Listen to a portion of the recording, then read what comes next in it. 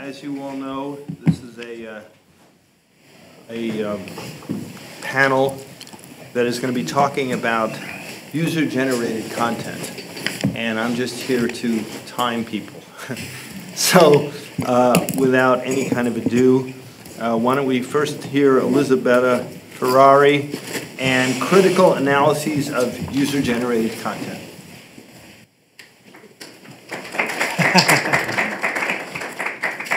Good morning. Thank you. Now, what I'm going to do in my talk is actually, I'm going to focus on a very small section of what we can consider user-generated content, and as you probably can already imagine, there's a contested definition of what user-generated content might actually mean. So I'm going to cut it short, and I'll focus on one particular aspect, which is how social networking sites, commercial ones like Facebook and Twitter, actually have captured, formalized, and institutionalized user-generated content. And I'm sure that in the panel we'll have more time and we'll have a more complete picture of what user-generated content can mean and how it can be empowering and fun and great, as you probably all experience in your daily life. But what I would like to contribute to this discussion is that we need to think about the way in which user-generated content has been captured and shaped by commercial social media platforms, and to think that that is actually really problematic, both from the point of view of individuals and from the point of view of collectives, and especially from the point of view of collectives that intend to use these technologies for political ends. And this is pretty much a work in progress, and it's a collection of thoughts that I've had doing different strains of research, so I'm going to throw in more questions that I can actually answer, and I'm happy to take them on in the Q&A.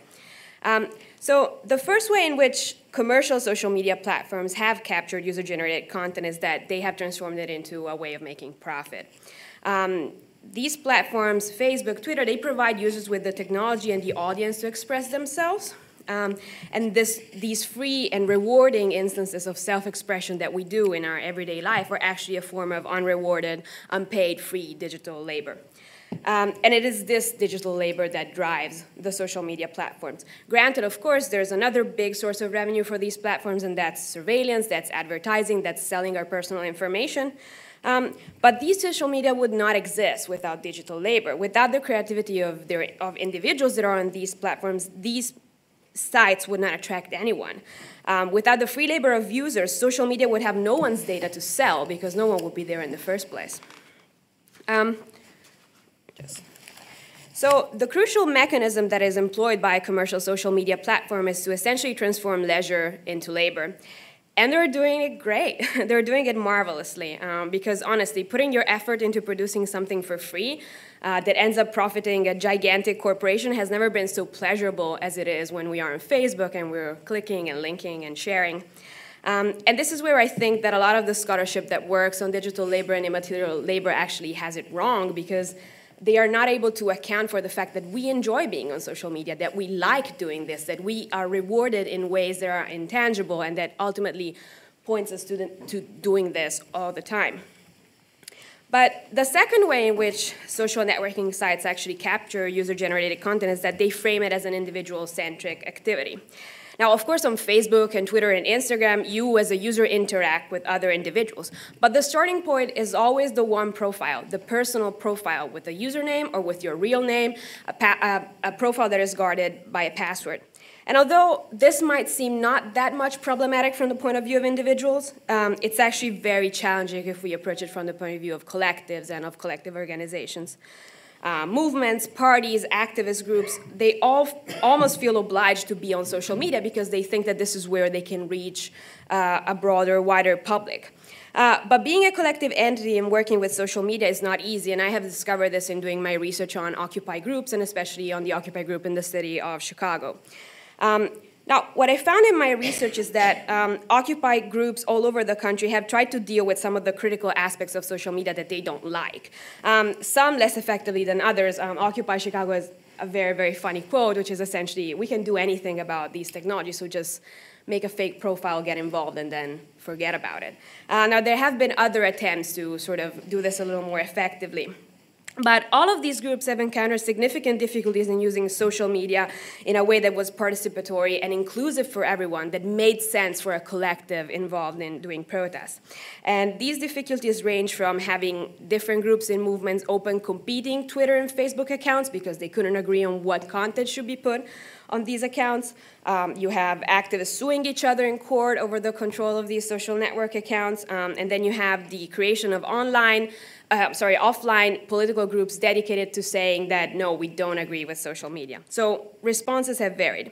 But what I would like to point out is that it would be naive, as many have done, to actually think that this happens because activists are not that good at using these technologies. It's not a problem of technological competence. It's a political problem, and there's probably something there, something that we haven't explored yet.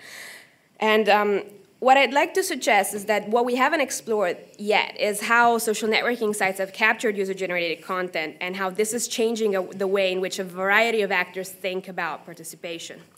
And although user-generated content, social media are innovation that might open up the possibility for many more people to participate, people that have never participated before, we should also think critically of what this participation really means. Because the underlying logic of social media platforms is a vision of social life as an individualized and fragmented experience, where pre-existing interests find a space where they can be connected. So by design, this is not a collective space. It's a space in which individuals are aggregated in ways that are not always transparent, that are certainly not in the control of the individual users. Occupy protesters have found it very, very difficult to change the structures of inequality and corporate power that exist in this country and in the world. But they have also discovered that it's difficult to change the structures that make social media work in the way they do. This is not a possibility that has been in the hands of social movements. And perhaps this is not a coincidence. And we should be talking about this. We should be talking about how social networking sites and user-generated content really work. And we need to open a debate that goes beyond clicktivism and slacktivism and actually take on the real matter at stake, which is how these technologies are changing, if they are, the way in which we think about participation and political participation in particular. Again, if we want to understand what user-generated content and social media really mean for us as citizens, we should be asking what participation really means. We should be asking what participation really means, and if we cannot put under scrutiny and ultimately change the structures in which our participation is embedded. Thank you.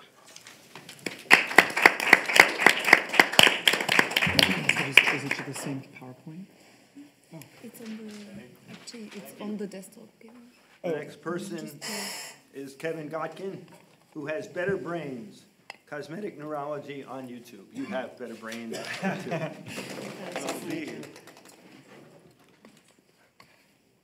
Oh, okay. It's actually just behind this presentation. Oh, okay. So close it. Mm-hmm. Oh, there we go. Yep. Okay, cool. All right. Okay, cool. Thanks, Katerina, for organizing this panel, and thanks to PARG for hosting us.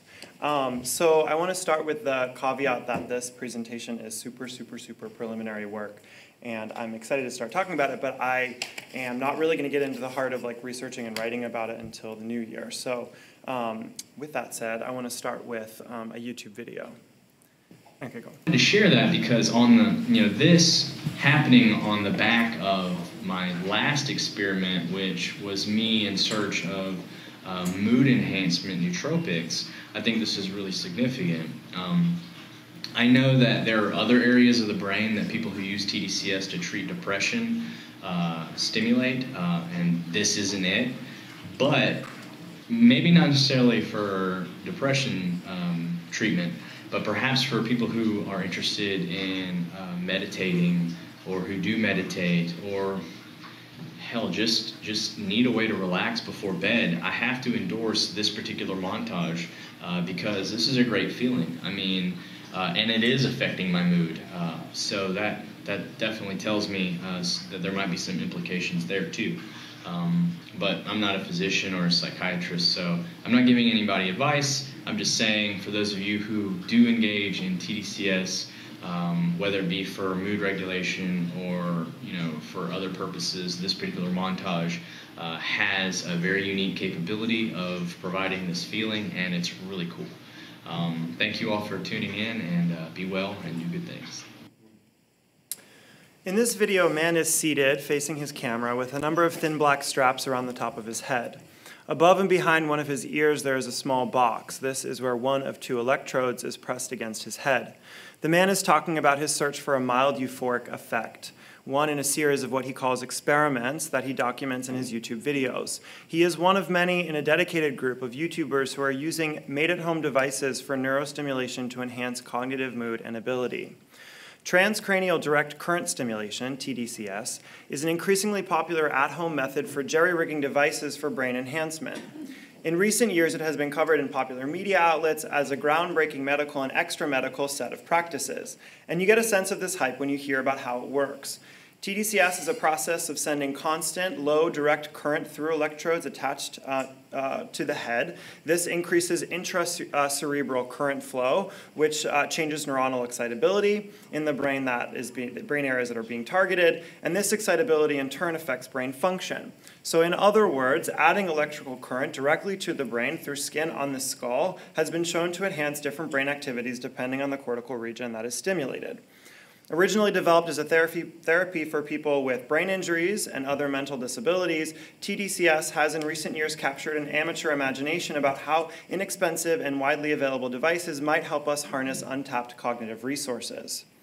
Let me give just the briefest tour of some of the evidence for TDCS's effects, and then I'll finally get to why I'm interested in it. So TDCS has been shown to produce significant effects and get ready because I can't really get into detail on all the studies, but it has been shown to produce effects in language abilities, including faster naming, name recognition, grammar acquisition, verbal fluency, reading skill, motor learning, numerical competence, visuospatial processing, creativity, causal reasoning, insight, social cognition, including susceptibility to deception, a whole host of effects alleviating mood and anxiety disorders, and perhaps most interesting of them all, with research being done right here at Penn, TDCS has been shown to elicit experiences of self-transcendence similar to the effects of deep meditation. Now, the research that corroborates these findings has happened in traditional sites of medical practice, university labs, FDA trials, etc. And I have recently gained access to the lab here at Penn that does this work. It's called the Lab for Cognition and Neural Stimulation, led by Dr. Roy Hamilton. But TDCS research that happens in conventional lab and clinic settings is actually not what interests me here. I'm interested in this kind of non-invasive neurostimulation that some have taken to calling cosmetic neurology because it happens on a user's own terms, driven by desire for enhancement with applications that are impromptu or unregimented. And I'm particularly interested in how YouTube acts as a digital archive for a group of users and viewers who are actively experimenting with, supplying information about, and testing their own devices.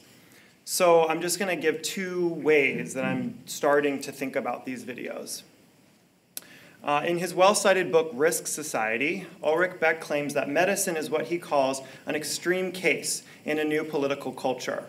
He writes that if we were to treat medicine as an official politics, it would be, quote, equivalent to the scandal of simply implementing epoch-making fundamental decisions on the social future while bypassing the parliament and the public sphere. He continues, according to medicine's social structure, there is no parliament in the sub-politics of medicine and no executive branch where the consequences of the decision could be investigated in advance. There is not even a social locus of decision-making, and thus ultimately no firm decision and none that could be made firm. Beck sees as fundamental to medical knowledge a disequilibrium between the public debate and discourse about medicine and the internal decision-making power of medical practice. I wonder then to what extent amateur medical knowledge might affect this imbalance in medical governance, either by falling into line with a certain mode of experimentation and report that has characterized the scientization of medicine since the mid-19th century, or whether, more provocatively, these YouTubers might represent a way out of what Beck characterizes as the impermeable sub-political character of medicine. Drawing on some historical research I've done myself on amateur technical expertise, I want to ask if a certain amateur spirit we witness in these videos has the capacity to puncture otherwise closed-off domains of medical knowledge production. So that's one question that I have about these videos. The other is about new forms of subjectivity that emerge from having the capacity to cosmetically alter your brain function.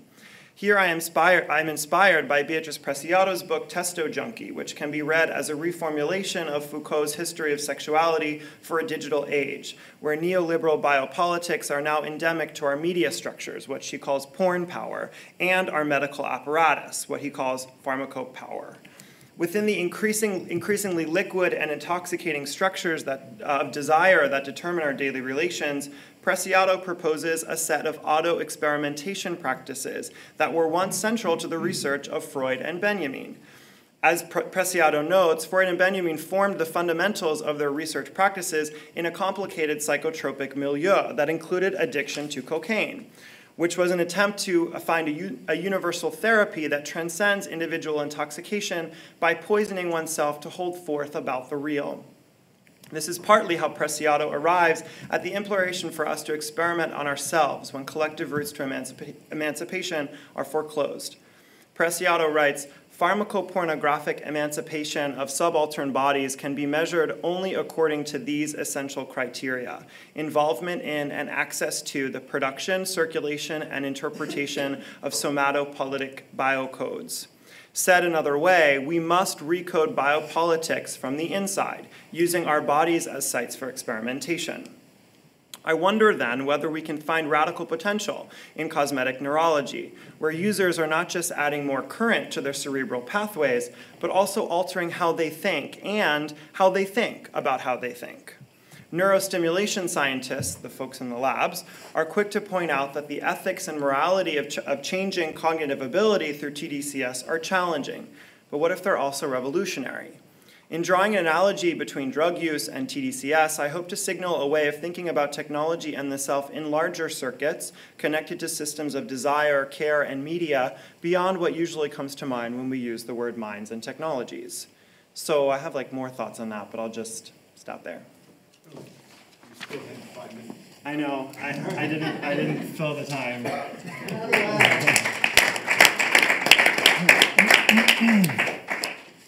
Okay.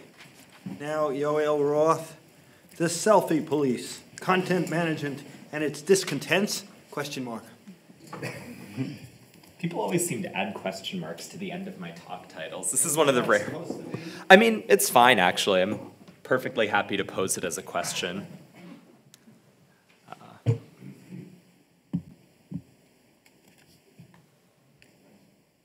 Right?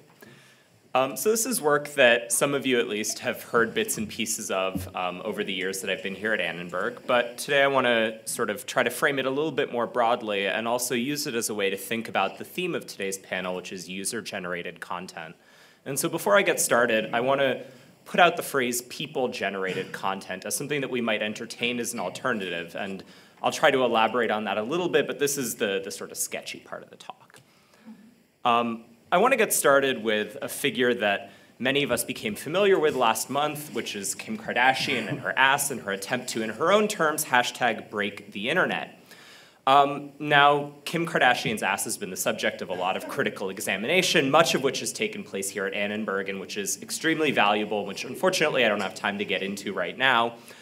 But instead, I want to turn to the question that was posed really provocatively and hard-hittingly by the Washington Post, which was, why is Kim Kardashian allowed to be naked on Instagram, but Chelsea Handler is not? This is one of our finest journalistic institutions.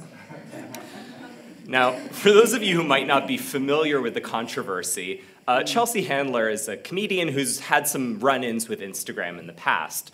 Specifically, she's posted images on the service, which is owned by Facebook, that have showed her with exposed breasts. And in response, Instagram has consistently removed her content from the platform. Now, Ms. Handler's been understandably quite upset about this, particularly in the face of things like Kim Kardashian's Break the Internet campaign, and has asked, why is Kim allowed to be naked on the internet, but I'm not? Now, these kinds of issues, which I'm going to be talking about throughout the talk, aren't just restricted to topless, and in Kim's case, bottomless celebrities. This summer, the San Francisco Chronicle showed us a picture of a really cute baby and asked, is this baby too racy for Instagram? The newspaper then continued on to suggest that photos of breastfeeding mothers have given birth to a series of mommy wars on the platform. suggesting that, in fact, users are embroiled in a battle amongst themselves about what's appropriate to show or not show on these platforms. I think it's a sort of interesting framing of events that rather than asking why we find a photo of a baby threatening, we're instead consistently framing this as an argument amongst users about what is or isn't allowable. A number of other blogs and individuals have run into issues like this in the past. In October, the massively popular blog Boing Boing, for example, ran into a problem when they posted a photo of Salvador Dali with 3 nude women. The blog then took to its Twitter page, posting, "Fuck Facebook, it's Salvador Dali making iconic art 50 years ago, you morons," which, fair enough. Other users have likened Facebook and their content management policies to a police state and have questioned why we're willing to accept these kinds of draconian rules about showing boobs or butts on Instagram, Facebook, Twitter, and other platforms. In each of these cases, I would argue that we're seeing instances of what I call illegitimate content management, rules that either are applied unequally, as was the case with Kim and Chelsea Handler, or rules that don't make sense to us at all. Why might breastfeeding be allowed in certain situations but not others? Why butts but not boobs? Why male nipples but not female ones? That one's a particularly frequent source of contention here. And these rules don't really lend themselves to being, understood by users of platforms. Facebook's community standards offer these sort of very broad, principled statements about what is or isn't allowed, addressing everything from violence and threats to self-harm to bullying and harassment, to more specific guidelines about things like nudity or impersonation. Their policy statement about pornography is an especially interesting combination of very particular examples, like how breastfeeding is allowed, and then these sort of normative statements, like how they aspire to respect people's right to share content of personal importance. Unfortunately for their users, they don't really provide any kind of elaboration about what personal importance means or where they draw the line between good and bad in terms of permissive content. The rules on Twitter-owned video sharing service Vine are equally complicated. The service has about a dozen content boundaries and rules for the use of Vine, of which 3 engage specifically, although not clearly, with the questions of nudity and objectionable content. There's a sensitive media policy, an explicit graphic content policy, a pornography and sexually explicit content policy, none of which are made clear to users what is or isn't allowed. And you can't really blame people for declining to take the time to figure all of this stuff out. Instagram, the photo sharing service that I was discussing earlier, is a little bit more direct in their community guidelines, writing simply, "Keep your clothes on and be respectful," which seems like pretty good advice for life, but it actually, again, is not making manifestly clear to users what they are or aren't allowed to post on the service. And so like Chelsea Handler, we keep running into instances where content gets removed without it being made clear to us. But more than that, a lot of these rules, including keep your clothes on and be respectful, seem a little bit ridiculous. To quote Tarleton Gillespie, it seems absurd that we have to draw this many lines in this much sand. In this talk, I want to elaborate on that question a little bit, and I want to ask specifically whose lines are we dealing with and what sand are we talking about? More specifically, what's the domain that we're dealing with here? How do these rules construct an arena within which user-generated content is either permitted to be created or prohibited from existing at all? How does this affect the visibility of certain individuals or groups or practices online? And then how are these rules justified to users? What are the explanations that services do or don't give for why they're allowing certain policies? One of the most frequent explanations that I've encountered in my own work is that Apple is responsible for these policies. The popularity of something like the App Store has made it possible for more and more people to have access to more and more different ways of expressing themselves. But Apple has a series of rules for everything that's permitted on the App Store, and the guidelines that they give to software developers often are pretty unclear. This is a direct quote from Apple's developer guidelines. They tell people, there's stuff that isn't allowed on the App Store, and you'll know it when you see it, but we're not actually going to tell you what it is. And this has become a really frequently cited explanation that I've encountered in my own work. Specifically, when I was interviewing the CEO of the gay-targeted social networking service Grindr, which has a famously restrictive set of content management policies, he said, from day one, we used the App Store guidelines as a framework for development. He's locating the burden here solely on Apple rather than on his own interpretations of what Apple wants developers to do. This becomes more concrete when you think about something like Grindr's own policies, which include a famous prohibition on the display of sexually suggestive fruits or vegetables. Now, it's worth recognizing that nowhere in Apple's policies, and I've read them all, do they ban sexually suggestive fruits or vegetables. Grindr interpreted those policies to result in a rule about fruits or vegetables that reflects their own positions rather than anything that was coming from above. And yet they're justifying their behavior as being simply compliance with Apple's rules. We encounter, to paraphrase my favorite Judge Judy, a situation where users speak, services tell them to shut up, and there doesn't seem to be too much recourse. And so in the few minutes I have left, I want to suggest a couple of ways in which things might not be quite so bleak. And specifically, I want to use something as humble as the eggplant emoji to suggest that users are able to make do with these practices in ways that reframes the content we're looking at as perhaps people-generated content. I want to privilege the ability of people to make do with services rather than users who have to simply comply with the rules that they're given. Now, this eggplant, and I alluded to it with Grindr's prohibition on sexually suggestive fruits or vegetables, does indeed resemble a certain male organ. And I'll let you, right? I mean, there's a certain similarity there. And on Grindr, it turns out that this has had a huge amount of popularity. There's a lot of talk about big eggplants and long eggplants and girthy eggplants and so on and so forth. Users have deployed this as a way to get around the service's prohibition on explicit discussions of sexual practice or body parts. That, like the images, isn't allowed. And so the eggplant emoji is a way to discuss that without violating the letter of the law. Users have also used emojis like an up arrow, a down arrow, and VS, and I'm not really clear what that emoji is initially supposed to be, as a way to indicate their preferred sexual position, top, bottom, or versatile.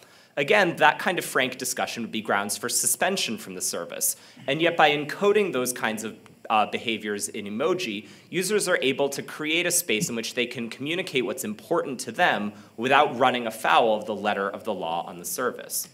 This last example, I think, is especially interesting. It's a plus sign in brackets. While disclosing one's zero status isn't a violation of the service's content policies or terms of service, there isn't a feature available in the Grindr interface for making that kind of disclosure. Instead, users use the plus sign in brackets as a way to share whether they are HIV positive on their profile because they want to find a way to communicate that information in spite of limitations in the Grindr application itself. Each of these examples is what I want to term tentatively a form of expressive resistance, a way that users find a space for themselves within the confines of services and use seemingly mundane everyday tools like emoji as a way to share information that's meaningful to them. It becomes a way of creating, I repeat, people-generated content, things that are relevant to users themselves, important to users, and that don't necessarily line up with the letter of the law on these services.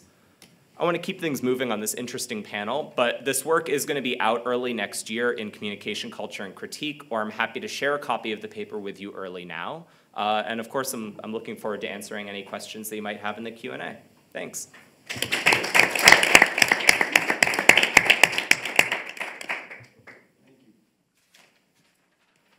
our final talk is by Deborah Lui, exploring the count.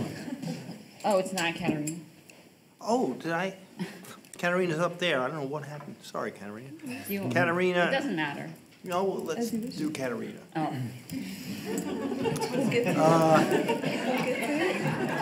She was ahead. Hashtag save the surprise, the making of a mass secret. Sorry. So in keeping with the healthy topic of fruits, vegetables, so on and so forth, I'm going to move more onto an exercise context. But before that, I want to say a big thanks to Professor Crady, Marina, Professor Turow for supporting this event, and then also for all the panelists as well. So thank you guys.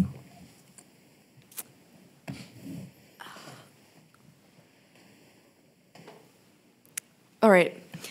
So what I want to present to you today is a case of a remarkably well-engineered user-generated content campaign. It's called Save the Surprise. And the question that I want to ask, and hopefully the question that I want to provide some answers to as well, is why did this work? So let's begin with a story.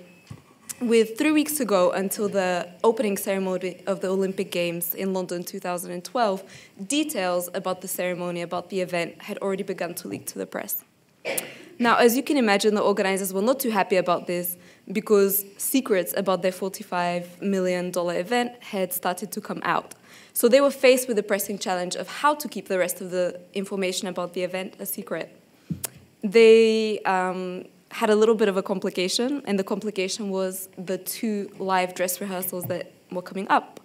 And for these live dress rehearsals, they had audiences of over 100,000 spectators who were going to see this information. To complicate things even further, the organizers of the Olympics wanted to channel the image of being the first true social media games. So what did they do? They engineered the event called Save the Surprise, which was essentially a Twitter hashtag, and it encouraged users to generate some kind of content about what they were seeing during the dress rehearsals, but to do so in a way that kept the details a secret.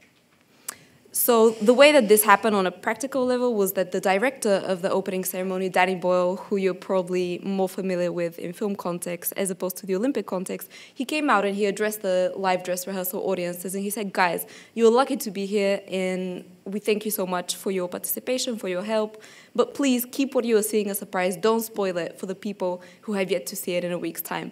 Don't spoil it for the rest of the world, essentially. This message was reinforced through the presenters throughout both live dress rehearsals, and eventually it was assimilated from the audiences too, and it was reinforced in ways of self-policing and policing others' content too. In some, the campaign worked very, very well, and over 45,000 people ended up tweeting, using the hashtag Save the Surprise, and having some kind of creative content like this, which kind of showed a little bit of information, but nothing that gave away the information. It became a trending topic in Twitter, and it also generated buzz about the event. So basically, it could not have worked better than the way that it ended up working for the organizers. The question we want to ask is, why on earth did it work, right? So I want to propose 3 layers for why it worked, and the layer that is particularly fitting for this topic is the user network layer. This is where I argue the user-generated content really lies and where we can pull some information about that. But before we do that, let me tell you really briefly how I obtained the information for this and then go through these 3 fundamental layers of how the campaign managed to work so well. So essentially, the content for this presentation comes from a broader project of mine, which is looking at the Olympics as a platform for innovation. By innovation, I mean both social and technical innovation. And the data was obtained through multimedia, content analyses, Twitter analyses, policy documents, and some personal observations too. So here are the 3 layers that were really the fundamental layers for making this work.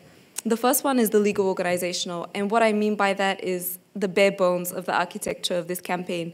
Without the legal organizational layer, the rest would not have happened.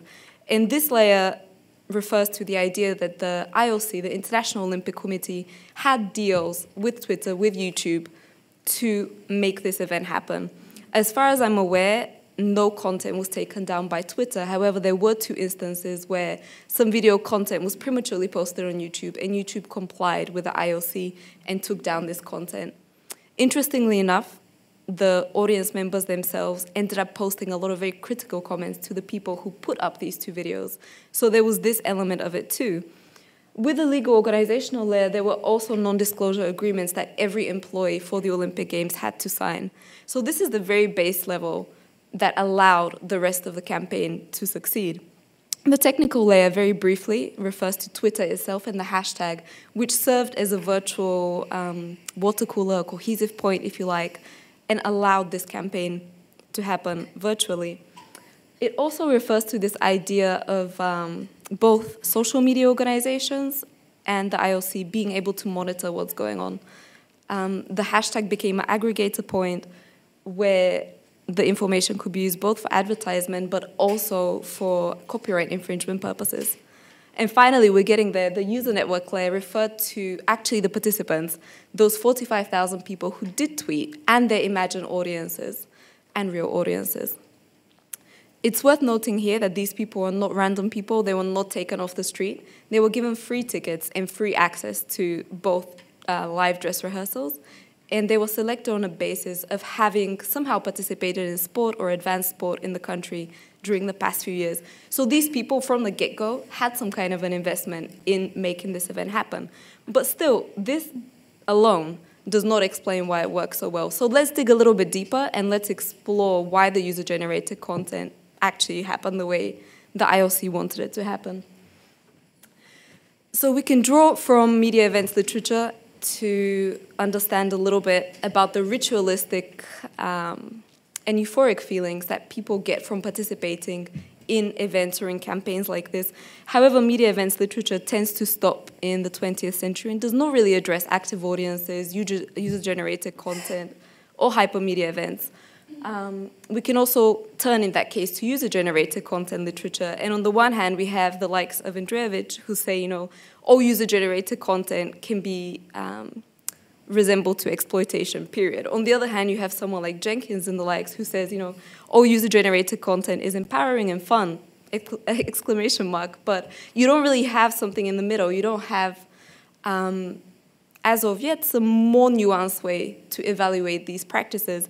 So this is where I argue that we can pull perhaps a little bit from a multi-stakeholder approach literature, a little bit from knowledge content management literature, to come up with an explanation that enriches our understanding of user-generated content, particularly from the organizational point of view, and at the same time sheds light on why this case worked. So I argue that ultimately the case worked because some value was generated. And it was generated in two ways. One was economic and exchange value. Basically, you're given free tickets to go to this event, and those were worth up to, actually in some cases, over $3,000. So you have that. You also have this kind of bragging rights, exchange and economic value, right? You're there, you're able to see something that the rest of the world is not able to see, and that's worth something. But then you have this thing that I term the moral value, and that can be divided into three categories. You have this idea of fairness, of the fact that, okay, you were fortunate to be here and to see this, but please be fair to the people who have yet another week to see it. Don't spoil it for them. The moral value can be seen in a sense of nationalism in this case too. And as we all know, sporting contexts, particularly the Olympics, tend to bring that out in us. And it tends to work very well for the Brits as well. So the message there was, look, we are proud to be British. We want to make the best show that we can put on. And the third one, which is not to be underestimated, is this idea of playfulness. There's something to be said about, look, I'm here, I have this information, I'm going to tease you a little bit with it. And that's a moral value too. So in conclusion, the campaign worked so well because it engaged audiences as multi-stakeholders in the co-construction of an event and engineered user-generated content as a process of knowledge creation and knowledge management. And here, I just want to add two very quick clauses with the 30 seconds that I have left before Professor Turow stands up again. And these clauses are, talking about value does not say that the audiences and the organizations are equal. It does not diminish the power dynamics. However, it does, especially in this case, argue that value was obtained from both sides. And again, talking about value allows us to take a more nuanced view of why it is that user-generated content works and why organizations and audiences want to engage in it. This is a step away from the dichotomy of empowering, disempowering, and it allows us both as audience members, as academics, as practitioners, to get another layer of depth and a little bit more color to the practice. So I leave you with that, and thank you for your attention.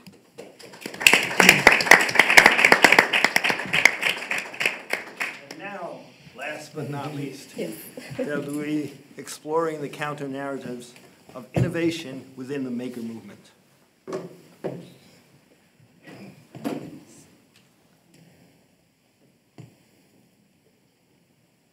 All right.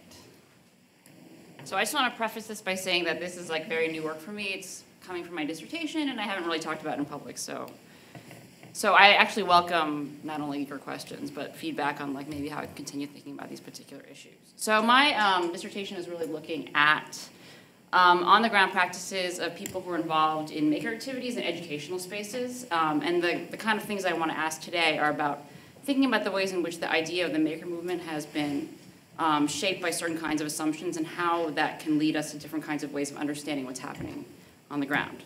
So just to give everyone a little bit of feedback, because I know a lot of people don't really know what this is, the maker movement is a mainstream term to describe sort of like the current iteration of the do-it-yourself movement that incorporates technology. One of the sort of like touchstone objects of the movement is a 3D printer. So like whenever people ask me about the maker movement, I always say 3D printing, and everyone suddenly knows what I'm talking about. But it also includes other kinds of consumer electronics that were like prototyping electronics, including things like microcontrollers, like Arduinos and Raspberry Pis, laser cutters, and other sort of previously large-scale manufacturing equipment that is now available at the consumer level. And much of the activity, even though it's named the maker movement, a lot of this early activity came out of spaces that are called like maker spaces, alternatively called hacker spaces. The distinction between those is something I can't really go into right now. It's very complicated, and Kevin knows all about it. But essentially what they are communal spaces in which people have access to a lot of these types of technologies, and they can work together as like knowledge communities and training each other and making things.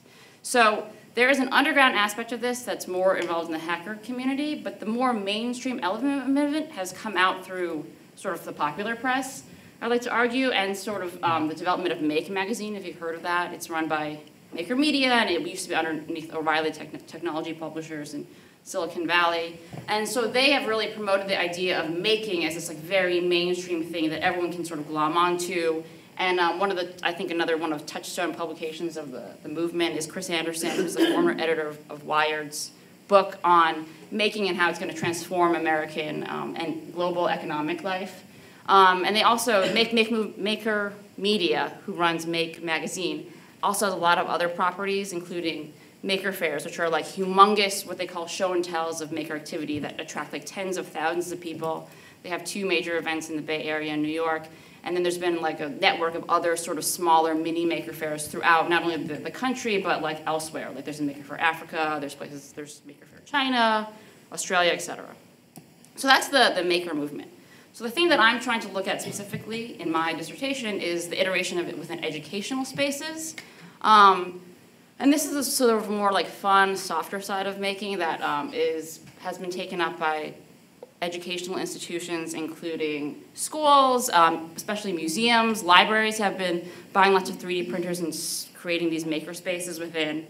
And there's lots of sort of official organizations that focus on this, including the Maker Education Initiative and Maker Camp, which come from that O'Reilly Maker Media situation, as well as other independent organizations like DIY.org and like Instructables has partnered with this education. So the academic community has also been really interested in studying, the education academic community has been interested in studying it, and so then they have sort of also partnered with a number of these groups, including the Make to Learn initiative, which is a bunch of academic researchers working with Instructables.org.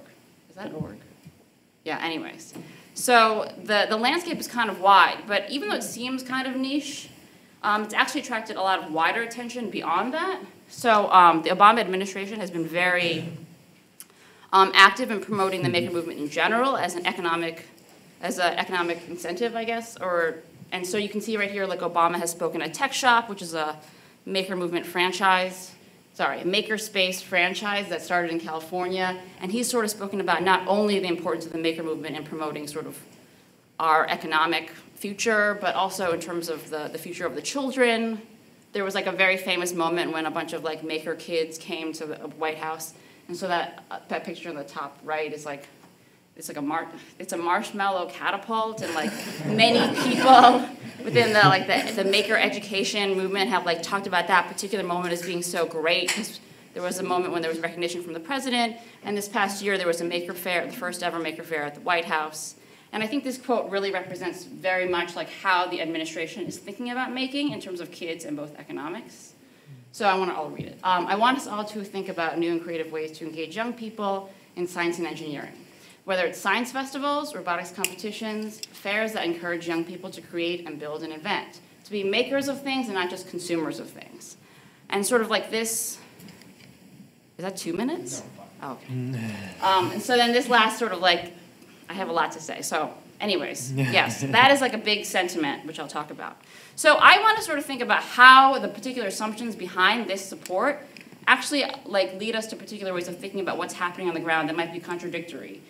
So a big aspect of how maker education is being framed is within the larger framework of STEM education.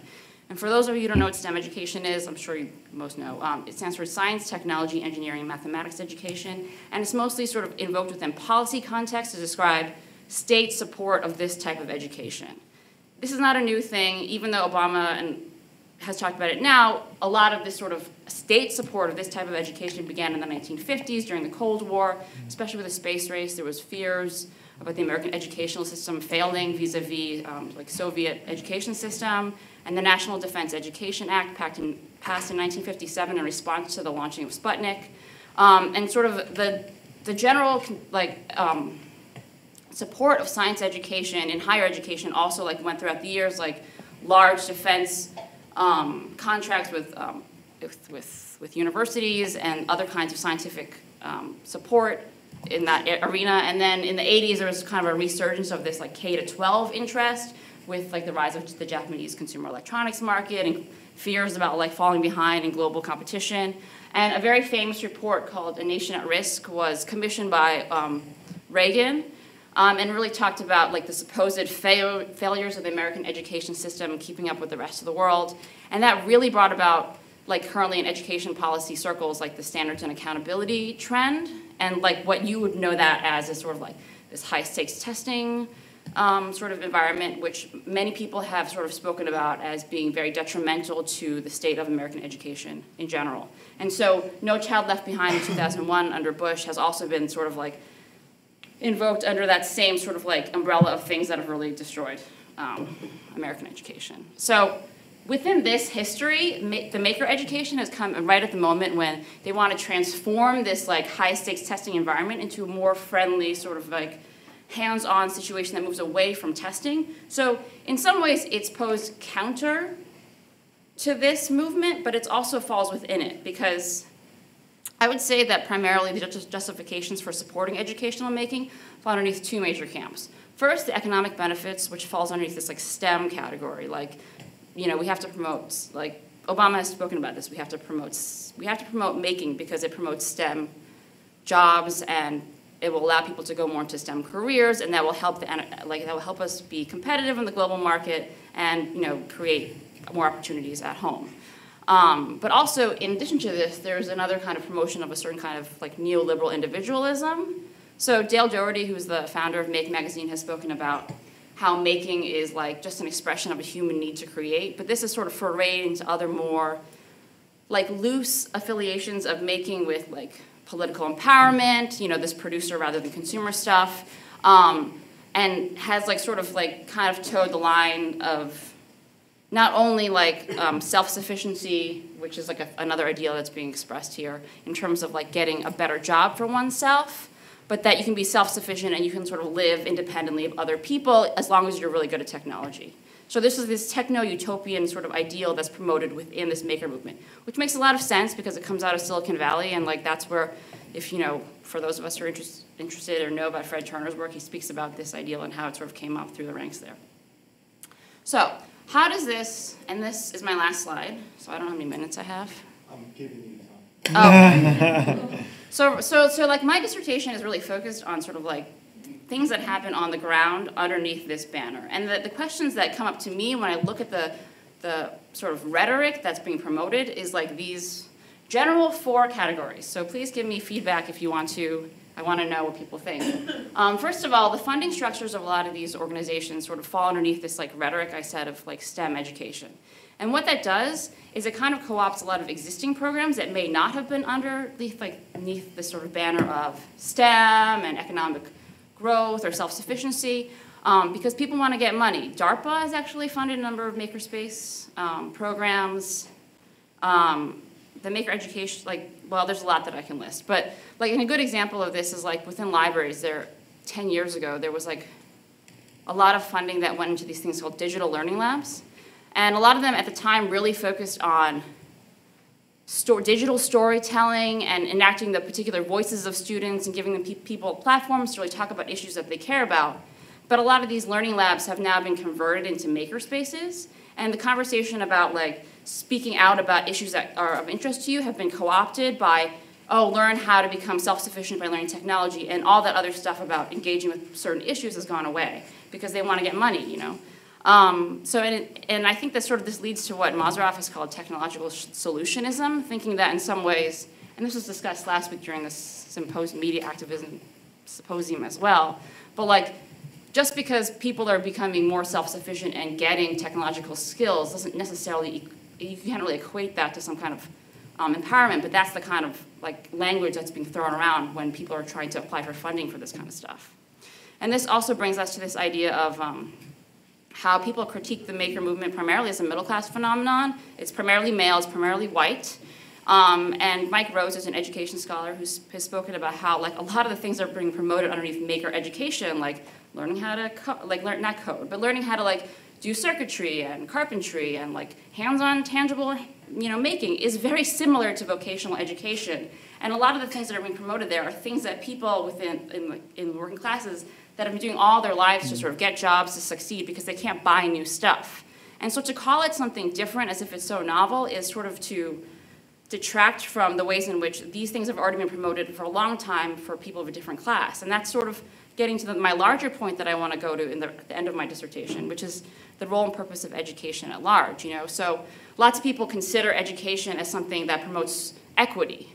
But whenever you sort of try to promote, promote these ideals of individual social mobility, that is directly in contrast to equity, because if people are being made to move ahead of other people, some other people will be behind. So there's like this kind of difficult, I think, reckoning that the maker movement has to concern itself with is this a vocational situation where you're trying to get people into high-skilled STEM jobs, or is it about sort of like this softer idea of empowerment? And I guess I'm still trying to wrestle with this, and I see all these faces like quizzically thinking about it, so yes, please give me comments about this later. Okay, thank you.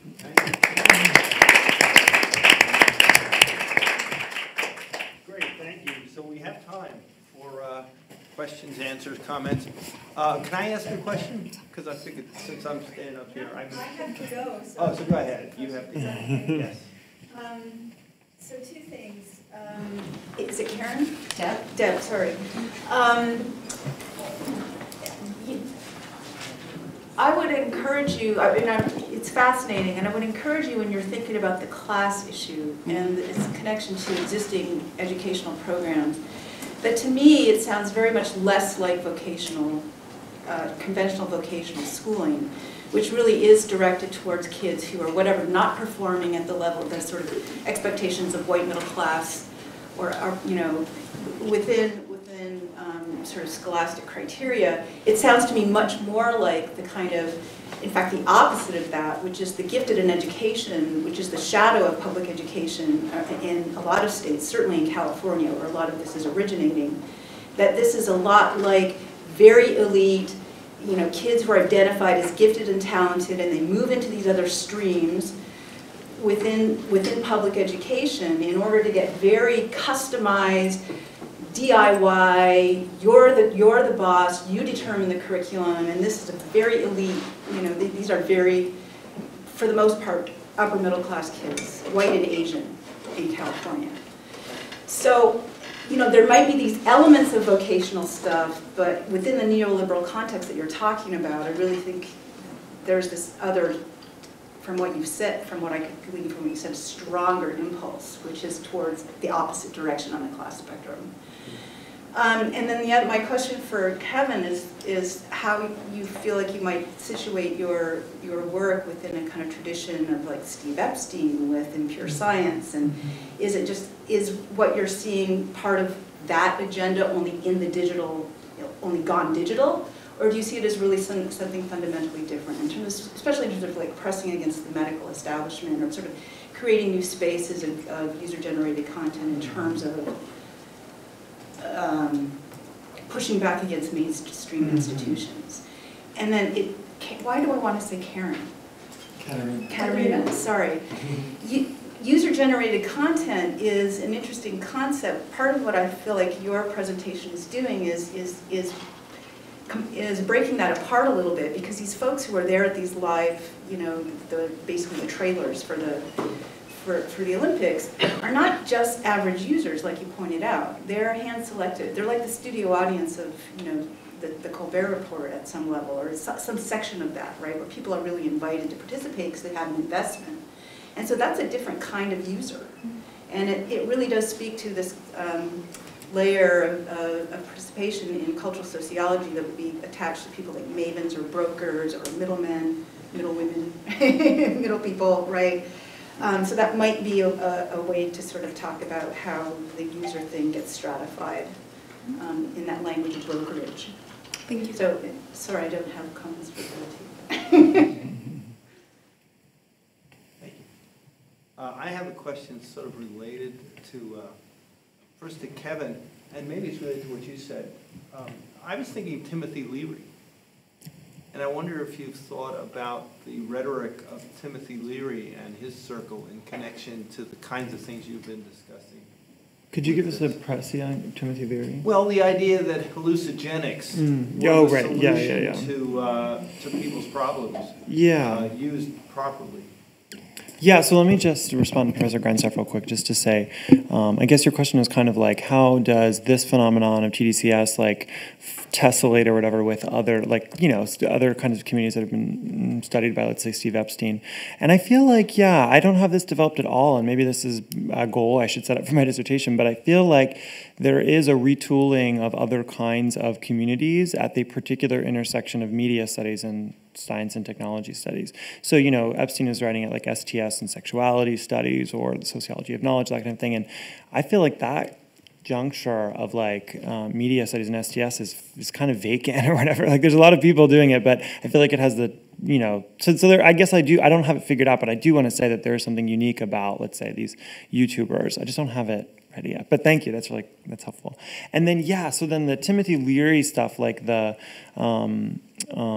this is a particular moment that in this text that I mentioned, Beatrice Preciado's Testo Junkie, is like contextualized and is like it's put in there, like that's part of the, and there's like periods, the development of hormones, particularly using low-income people of color in low-income housing developments in Puerto Rico. These women were like, as a captive audience, were used as the development as test subjects for the development of the pill, and that's like hormonal research, LSD use, like in the 60s and 70s, right? In psychedemia. That was also another moment. And then this other one that I'm really interested in is Freud and Benjamin's cocaine addictions. So in this text that I'm really inspired by, Preciado does kind of thematize the development of synthetic sex hormones like LSD use and hallucinogenics as a not just an escape, but actually like a similar rhetoric to what we see here, that we're actually using untapped cognitive resources. So I guess I want to try and figure TDCS YouTubers into these, I don't know if it's like a moment like, LSD was or whatever in the academy, but I do feel like it falls in a lineage like that. First of all, I want to congratulate all of you. This is a very fascinating topics and very good presentations, everyone. I have a question for you all. I hope you're not going to take this frivolously. I'm very curious, aside from eggplants, what other vegetables and fruits are there? And why? Yeah, so the policy as it was articulated when Grindr posted it on their website was no sexually suggestive fruits or vegetables. And it was part of a clause that became the title of my paper, which was no overly suggestive images of any kind. And they actually left it intentionally vague, right? Those rules came out before actually emoji went mainstream in the most recent releases of Apple's iOS, and there's sort of a technical history to when people started adopting this kind of stuff popularly. But that rule always stood out, and in fact has been pretty widely lampooned on blogs by Kathy Griffin, by all sorts of folks who have recognized it as this sort of absurd and yet somehow important touchstone of what content management has meant. And so like one can easily imagine a whole like buffet spread of other sexually suggestive vegetables, right? There's like zucchinis and so on, but the eggplant emoji has had particular valence for, I think, obvious reasons. Deb, as you were talking, I wish we had talked earlier, or I wish I had remembered to tell you this earlier. So in Eastern Europe, and I only talk because you brought the Cold War rhetoric, there were actually classes I had to take 4 years in middle school, and it's mandatory, and it still remained across all the former countries, where you have a class called Basic Technological Education. And what you do for those 4 years is you're really building circuits, you're learning about different woods, you're making, like, I don't know, chairs and tools. It's very fascinating and very, not with any, gender dynamics. Now, what's interesting is how that remained to be on the kind of low-tech aspects. I mean, basic electronics and so forth. They're trying to do the, the blueberry and the coding now these days. I don't know how successful, but what was, that was, even then it wasn't about vocational training. It was much more around this idea of, building generations that will be interested in science and technology. What you're talking about, I think, what you're mentioning, but you didn't maybe have yet articulated, which echoes Laura's talk, is like the rise of entrepreneurial culture in the US and the almost like fetishization of startups, that's what we want to do, that's where we are going. So in that sense, it's very much this privileged cause. When you're talking about, I'm thinking of, oh, these kids would like to go to MIT, these kids might want to go to Stanford. I'm not, so even as you're talking, there's particular cultural, I guess, symbols that come to mind. I have a whole section on my proposal about entrepreneurial impulses of this that come out, exactly what you're talking about. Like I didn't talk about it, but the Anderson book is like entirely about self-determination vis-a-vis entrepreneurial aspirations. And that's like very much sold. And you and I are working on that charter school that the whole, I don't know if they focus on technology, but there's like another charter that focuses on technology, that their whole entire thing is wrapped up in technological entrepreneurialism. Like that's something that like they found entire charter schools on. So I mean, it's like very, okay, sorry, yeah. Yeah, but there's also the design charter school in Philadelphia, right? Yeah. Where all the lessons are taught through design and so forth. So, even when you're presenting this, like you really need to make that case strong, because I think those are some of the assumptions that are packed within this, but fascinating everybody. I guess you're in the hot seat this morning, right? Me? Yeah. Yeah. Just a quick question, because I'm sorry I missed, some of the early presentations, but have you come across the A? I think I've seen it like STEAM and then STEM at the end, where they're including arts, and arts as the creative aspect, and also in most communities, where the arts goes, so goes the direction of the community in terms of the growth. Did you come across any information? Yeah, that's like really popular within education academic communities. Like every presentation I've gone to has like incorporated A in there, and I think that's also an impulse to like most of the curriculum that's loose enough to allow for making and stuff is like art, but they have to find a way to make it like important. So they've just like suddenly been like, oh, let's combine a science class with our art class, so we can call it maker class. And it's also like it's a particular strategy of like incorporating things that makes it easier to fund. I mean, I still have to think about it, but like I've been to so many panels that are like, let's add the A to STEM for STEAM, and they always like talk about like creative expression and learning how to code. It's always like learning how to code. Sorry, yeah, sorry, I'm just riffing. A couple things. Yoel, for your talk, I'm wondering if you've looked at any of sort of the new, I can't even remember what they're called, but like the alternative Facebooks and like those sites. Things like LO? Yes, and if they've taken up this issue and how they do that, and if it's like crowdsourced. And then for Deb, I'm wondering, so we had technology classes and computer classes too, like on Long Island growing up, and I forgot, but where we had to make like... Yeah, I had shop class. Yeah, but that's okay, but that got like parlayed into vocational. aspects, and then got cut. And then that's why they became like computer education classes. And a lot of them have gotten cut. Some of them have, some of them haven't. But I'm wondering too if the focus then is actually on this idea of like of sort of branding it as creativity and branding it as makerism, and why that's happening. The kind of interesting thing is like I don't know that much about the history of vocational education, although I just like want to learn about it now. Is like there's been movements, it's so funny, within vocational education to make it more like general curriculum by adding more academic elements too. So there's also been a convergence within that circle. It's just, sorry, I forgot what your original question is, but.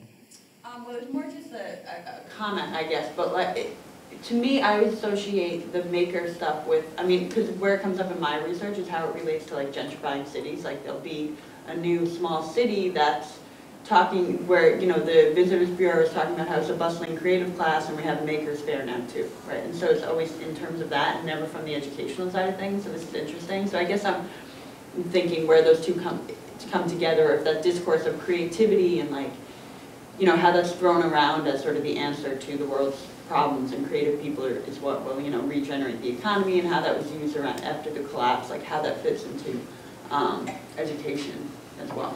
I have no idea. Let's talk about it in office.